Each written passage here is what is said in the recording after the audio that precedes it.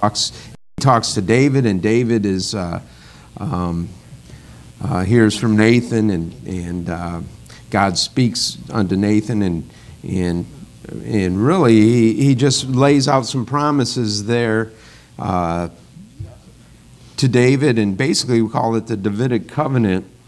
And again, we talked about a few of those things, but we'll look at a couple other verses to back that up. And again, he talks about how his seed would reign, and again, talking about the Lord, it's a prophecy of the Lord Jesus Christ. And when the Lord Jesus Christ sets up his kingdom in the throne of David over Israel, and he makes some promises. And again, we see there's the sure mercies of David. We'll look at that in a minute here, that are promised to David. Again, when we look at this, we even see eternal security of born-again believers for us in this age. But again, he's talking to Israel, and he talks about when Israel does wrong later on, that he would establish Israel when they did wrong. Instead of cutting them out, he would actually chastise them because they're as sons. And again, we know that right now, where we are historically, the whole world hates the nation of Israel right now pretty much. And again, we see prophecy that says, that Jerusalem would be a cup of trembling to the world and this type of thing. And everyone really, just wants to destroy that nation. They want Jerusalem, they just really want to do away with everything that has to do with the God of Abraham, Isaac, and Jacob, because it is a true God. And again, God's going to establish that nation no matter what. And we know they're going to go through great tribulation. We see that, again, the time of Jacob's troubles coming up. As the church age is coming to a close here, it won't be long, and the Lord's going to call us out, and he's going to establish that nation. Once again, there's a valley of dry bones when he brings that nation together and quickens it, and again, he's going to establish a people there that he'll never, like remember when Saul disobeyed the Lord, and then basically God cut him off, and then raised up David. But after David, he's going to establish that nation, and that nation will never be cut off. Again, he said he'll chasten them as sons rather than there. And that's part of this promise and that we see here. So if you go to 2 Chronicles chapter 6, verse 42, it says, O Lord God, and this is David speaking, turn not away the face from thine anointed. Remember the mercies of David, thy servant. Okay, so again, there's where we get the sure mercies of David. It's also mentioned in Isaiah. Let me see, where is that? Isaiah chapter 55. Let me get there.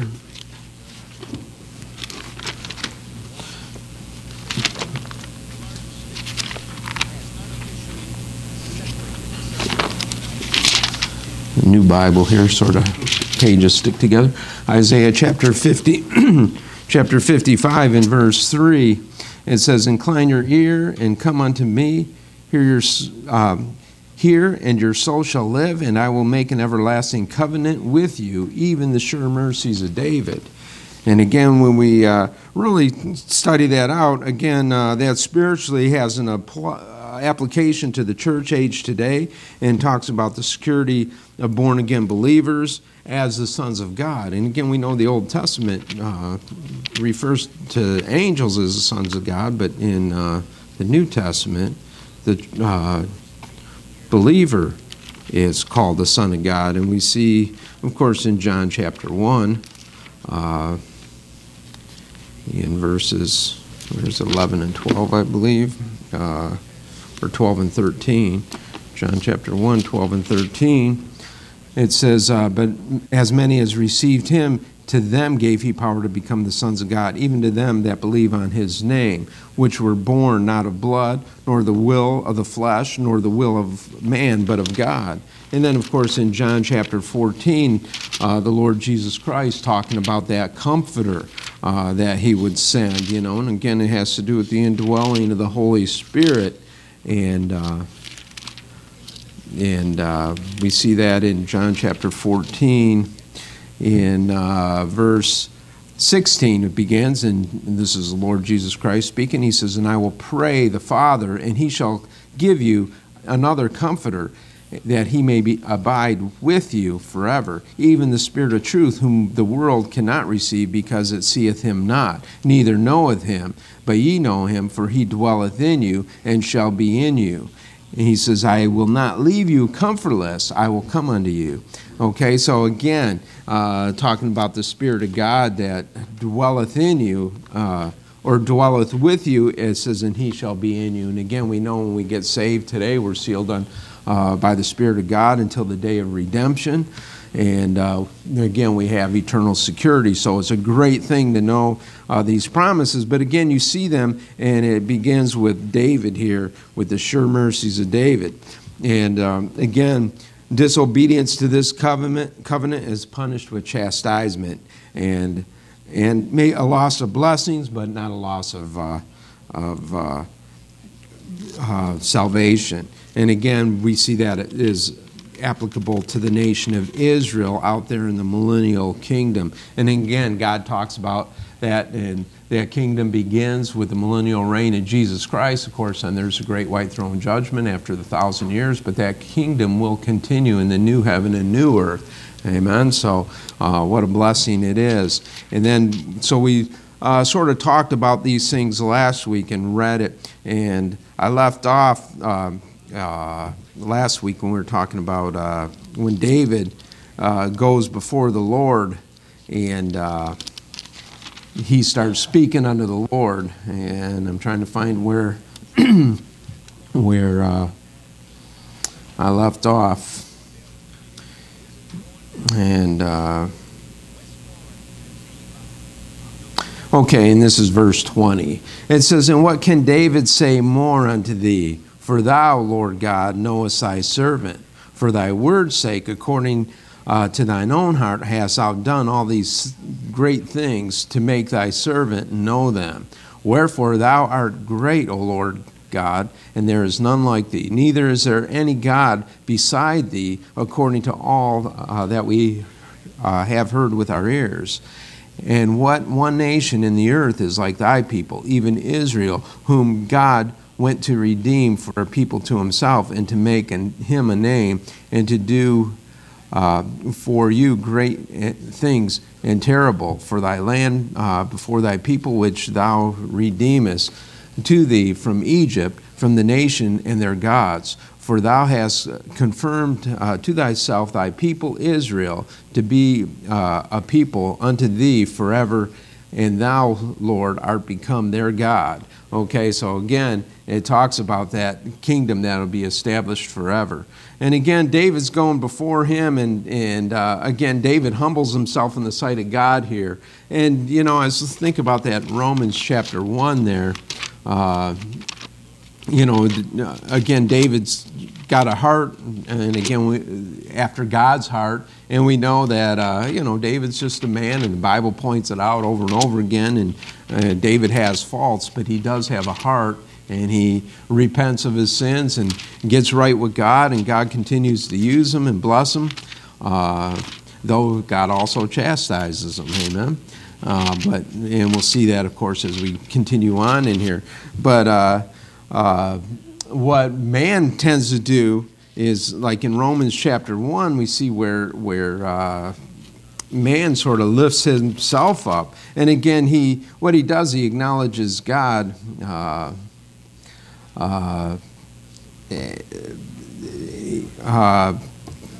really on his own level. He creates in God, you know, a God in his own imagination, who he wants God to be. And I believe that's what we are seeing really in this world today, right now. That's what man's doing, is they, in their own mind, they have their own God. Even Christians, many times Christians, knowing a little bit of Bible, they might know they're saved, but they don't have relationship like they should. They're not studying the Word of God to acknowledge all the attributes of God. And sometimes they make Jesus who they want Jesus to be rather than who Jesus is.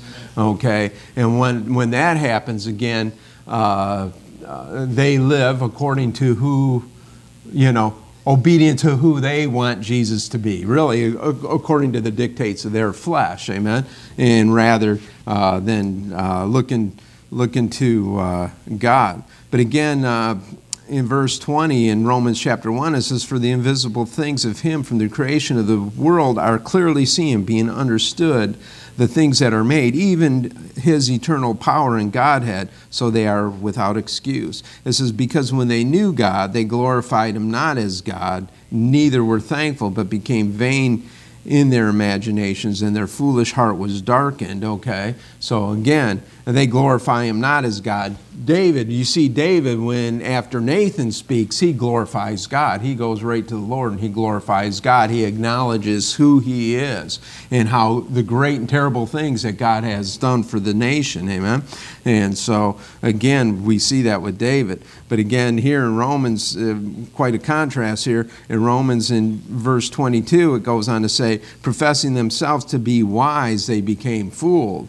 And they changed the glory of an uncorruptible God into an image made like corruptible man, to birds and four-footed beasts and creeping things." And again, that's what's going on in the world today. They change God into the image who they want God to be, instead of glorifying God as the God that He is, a God of, He's a God of love, but He's a God of judgment as well. Amen. He's a balanced God. And again, the only way we're going to know Him is through this old King James Bible. Amen. We need the Word of God.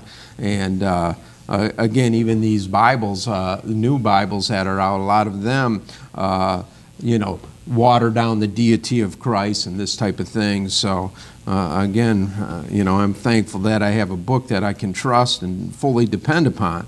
But in verse 24, it says, "Wherefore God also gave them up to uncleanliness through the lust of their own hearts, to dishonor their own bodies between themselves, who changed the truth of God into a lie, and worship and serve the creature more than the Creator, who is blessed forever." Amen. And again, that's where we are. We're to the point now, we see it all around us, where they want to serve the creature rather than the Creator. Amen. That's how come, everybody's got to be politically correct, because they're worried they might, upset their gods, which is the creature rather than the Creator. And so again, it's good to see the contrast there when David acknowledges God as God, amen, and puts Him up on the throne where He belongs. And again, he realized he's a servant. And I can imagine David thinking about this and contemplating this promise that he had heard, And again, it has to do with the Lord Jesus Christ when it talks about His seed and this type of thing. But, I could imagine that David was very honored and awestruck when he heard this this prophecy from Nathan. What a great thing that had to be to David, that God would use him and continue on His seed forever. Amen. We're part of that seed because we've been redeemed by the blood of the Lord Jesus Christ. Amen. So what a great thing that will be. And again, we'll rule and reign with Christ in the millennial kingdom, and forever. And I think about us, part of the sure mercies of David, again, having to do with us. But, and we always talk about King Jesus, but just think about it. Your relationship with the Lord Jesus Christ is more than a servant to a king. Amen. We're the bride of Christ. We're, right now the espoused virgin to the Lord Jesus Christ, but, before that kingdom, we'll join Him, and we're the bride of Christ. And it's almost incomprehensible, the blessings and the promises in here. The body of Christ, that's a great study in itself. But, again, we're exalted. And I talked about it last week, how David, or a couple weeks ago, how David took many wives, amen. And the Lord Jesus Christ, He has one wife, amen. And it's the church. What a great thing that is, amen. So I often thought about, our relationship with the Lord Jesus Christ is much more than just serving a king, amen. It's much more intimate than that, amen. So, and again, it starts right here as we walk and get to know our Savior right here, amen. And so, out of all people that ever lived, we should, just glorify God continually, amen. And you got to let that stuff sink down into your soul and think about it and meditate on these things that they, what God has done for you and your position and what your eternal position would be. It's just amazing, when you think about those things. But again, David's praying here in verse 25. He says, "And now, O Lord God, the word that thou hast spoken concerning thy servant and concerning his house, establish it forever, and do as thou hast said. And let thy name be magnified forever, saying, the Lord of hosts is God over Israel, and let the house of thy servant David be established before thee." Again, so he's praying this prayer to God, and again, he's calling himself a servant, properly so, amen. And he said, let thy house be established before thee. Again, putting God in his proper place, amen, that he would be a servant unto the Lord. And it's really something when you think about these things. In verse 27, it says, For thou, O Lord of hosts, the God of Israel, hast revealed to thy servant, saying, I will build thee a house. Therefore hath thy servant found in his heart to pray this prayer unto thee. And now, O Lord God, thou art God, and thy words be true, and thou hast promised this goodness unto thy servant. Therefore, now let it please thee to bless the house of thy servant, that it may continue before thee. For thou, O Lord God, hast spoken it, and with thy blessing let the house of thy servant be blessed forever. Amen. And then again, God does bless that house forever. Amen. And of course, because of their disobedience, when the Lord Jesus Christ came and they refused not to see him as the Lord. Again, a lot of them did follow the Lord, but as a nation, of course, they denied him. But it was because of their arrogance. Again, a lot of the ones that followed even turned against him. A lot of them got upset when Jesus went in and he turned over the tables of the money changers in the temple at that point in time, because you had some that followed. Of course, they thought that was pretty drastic in that day. But again, he said, you turned the house, my father's house, into a den of thieves and this type of thing. And again, of course, right after that, he was crucified. And because of that, of course, Israel was scattered amongst the nations. And, now we see that God even working today, drawing them back and working on that nation, preparing them for the kingdom that'll be set up. I believe we're very close. Amen. And I know United States, we got, of course, Trump tries to back Israel, and we have all, these characters that are going against that nation.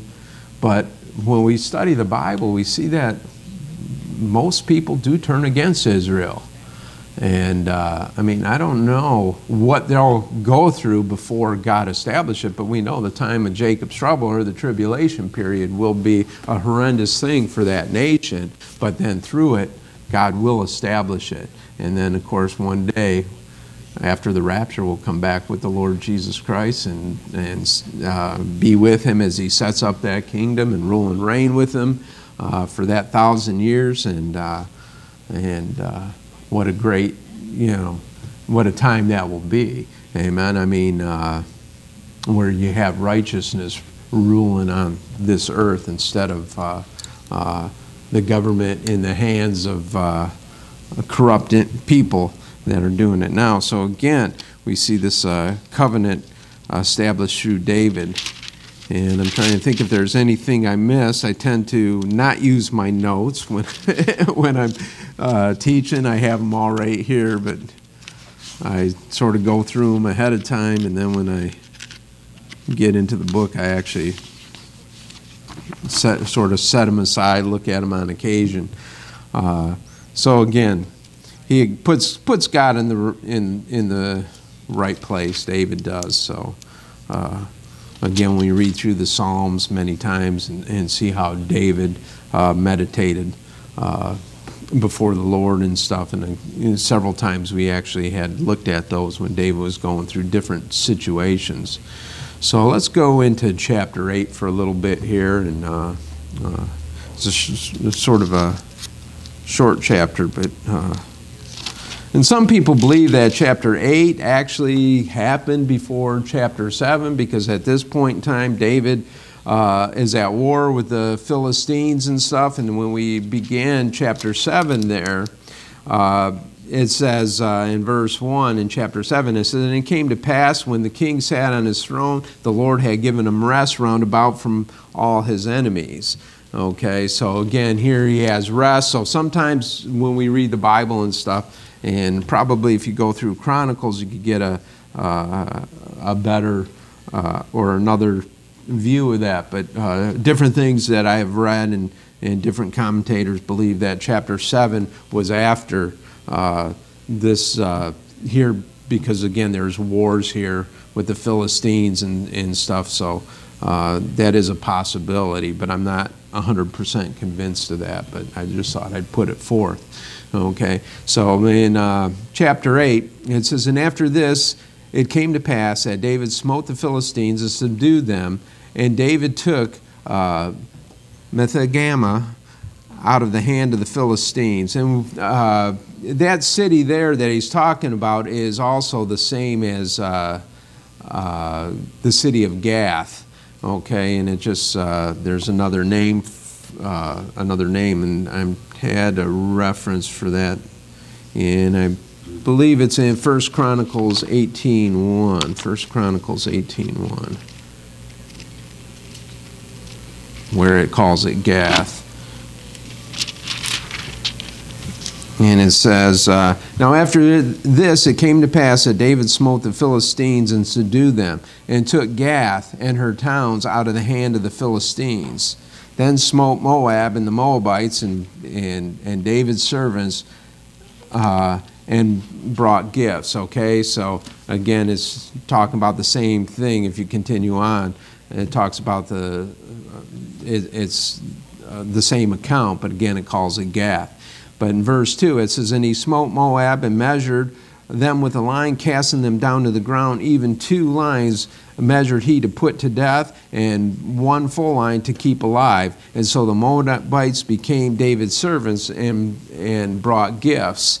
And so again, he chooses at that point in time some that would become his servants, and others that would be put to death of these soldiers. And again, I was thinking about that also.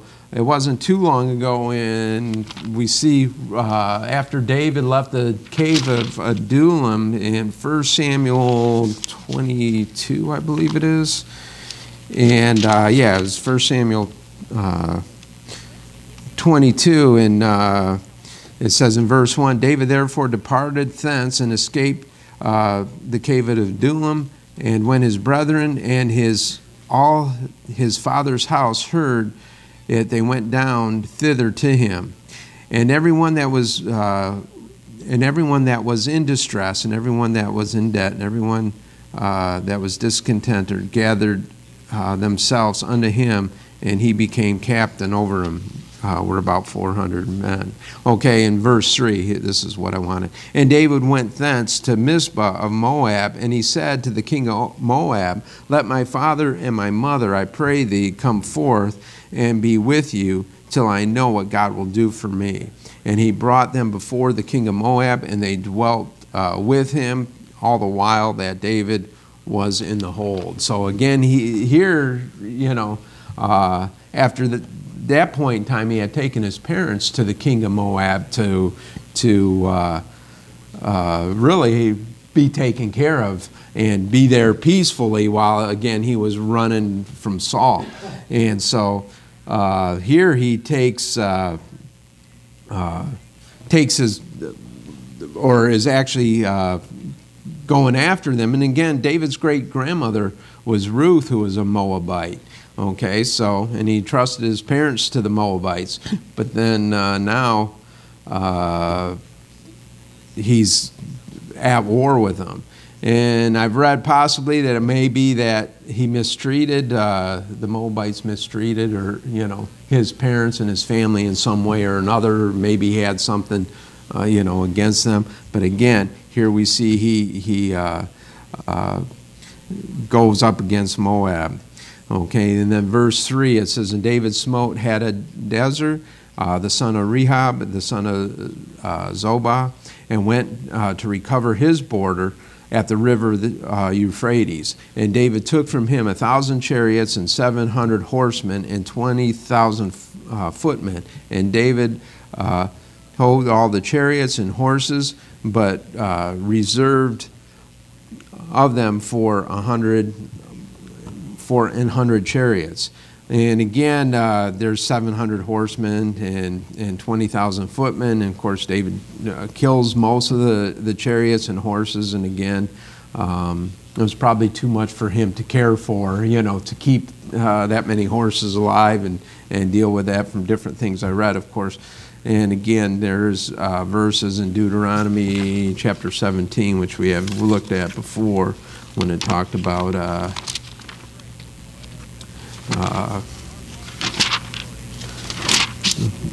the same chapter that talked about not taking many wives, which of course David did. Let me find that verse here.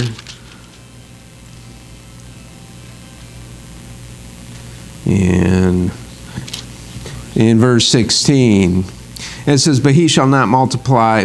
Actually, let's back up a little bit. In verse 15, it says, thou shalt in any wise set him a king over thee, whom the Lord thy God shall choose. One from among thy brethren shalt thou set king over thee, that thou mayest not set a stranger over thee, which is not thy brother. But thou shalt not multiply horses to himself, nor cause the people to return to Egypt, to the end that he should multiply horses. For as much as the Lord has said unto you, ye shall henceforth return no more that way. And again, David is dependent on God. He's not dependent on horses. A lot of times we depend on the equipment we own, we think, or what our armies and stuff, whatever, we have physically. And we see that happens all the time, where it's the few many times that, especially when it comes to the nation of Israel, a lot of times they defeat their enemies, which are a lot bigger than themselves, have a lot more men, and they're few in number, and of course God gives them the victory. And again, God does that to show His glory, amen, where the weak and, the weaker seems to overtake that which looks from the world's point of view as being stronger. And again, when you're on the right side, amen, no telling what God can do, amen. But again, another thing I wanted to mention there. Oh, and when it talks about to recover his border at the river Euphrates, again, God gives Abraham a land grant. And David pretty much had, under his reign, recovered all the land that God had given unto Abraham. Amen. And so, I mean, he's down past to the river Euphrates there. And again, I think it's around Genesis chapter 15 when God gives Abraham that land grant and tells him, and he tells him, and he's in the mountain, and he tells him to look out over here to the east, to the west, north. And God says, all that land that you can see, I'm going to give it to you. And again, he's talking about the nation of Israel. Again, Abraham never seen it, but then again, it's fully going to be under the reign of the Lord Jesus Christ. I'll have all that land, amen. So, but again, so here we see that David destroys many of them soldiers and the horses, but he reserves 100 of them. And verse 5, it says, and when the Syrians of Damascus came to succor Hadadezer, the king of Zobah, David slew the Syrians 22,000 men. Then David put garrisons in the Syria of Damascus, and the Syrians became servants to David and brought gifts, and the Lord preserved David whithersoever he went. One thing when we look at Israel, again, Israel didn't always have to wipe out all their enemies, amen? Basically, they needed to be acknowledged as a stronger nation, amen? And then again, they gave tribute to the nation of Israel after they became the servants of the nation of Israel. And one thing I think we can learn as church-age Christians, I mean, there's people out there that are not saved, and, you know, they're not all enemies of God. Some of them just need to be, hear the word of God. We need to talk to them, but again, we deal kindly with them. You know, the Bible says you need to show yourself friendly to have friends.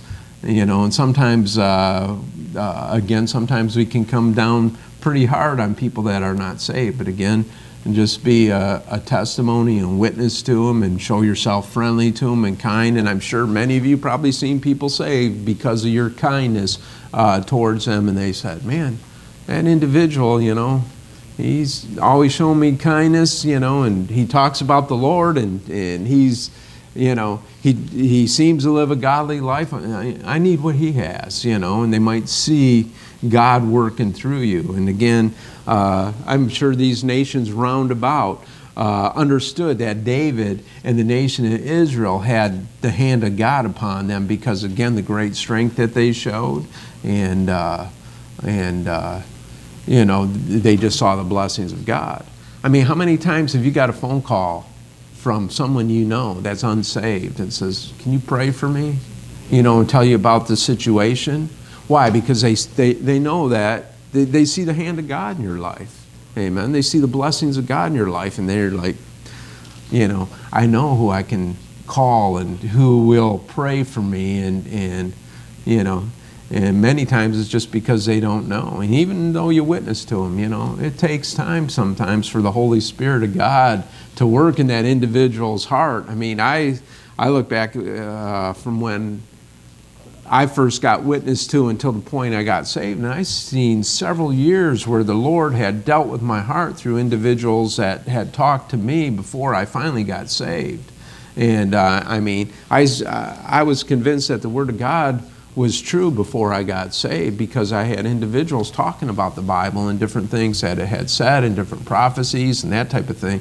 And then finally, God just put me in the right place where someone opened it up and gave me the plan of salvation as well. So, but it was years that the Lord worked on my heart, and it's the same way with many of us, especially family members and friends that we work with, and they watch you and they see you, and then when they get in trouble, they're like, I want him to pray because I know that he's walking with God. That was the same thing with the nation of Israel.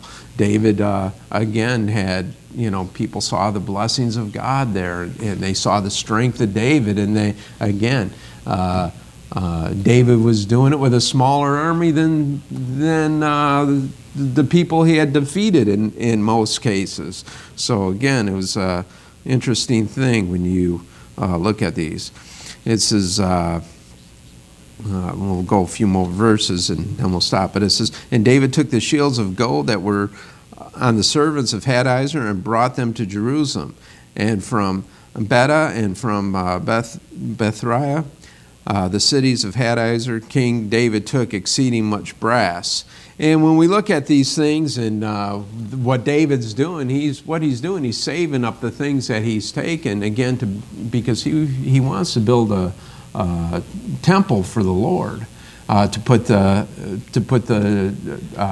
Ark of the Covenant in, you know, because again, that's the dwelling place of God at that time. I mean, again, you know, David felt guilty that it dwelt in a tent, that, you know, God dwelt in a tent where he dwelt in a palace, you know, a house of cedar. And so again, he's wanting to do it. And then again, and we'll look at it next week because I'm out of time, but God wouldn't allow David to do it because again, he's a man of war. But he allows his son Solomon to build the temple. But David's getting ready for it. He's preparing for it. Amen. He's bringing a lot of the spoils that he brought. He's bringing them to and storing them up and getting them ready. He's dedicating them to the house of God. And again, we can even see that happened with Moses before the Israelites left Egypt. What they do, they went and borrowed these things from the Egyptians, it said. They borrowed silver and gold and earrings and jewels and all types of stuff. And then when they crossed the Red Sea there, and God gave Moses the plan of the tabernacle, they used these things to build the tabernacle. And again, Moses gives them the plan, and all the furniture in the tabernacle is all made out of shittim wood, overlaid in gold and stuff like that. So, and then they had great craftsmen that God gave them their ability to do these things. And the same thing's going to happen here with the temple. And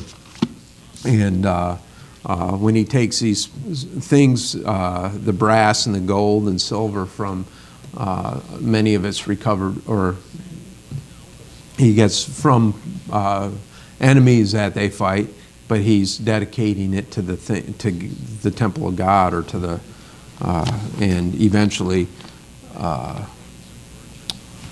Solomon will build the temple with these. But we'll look at that more next week, and we'll finish that chapter next week and probably get into chapter 9 next week.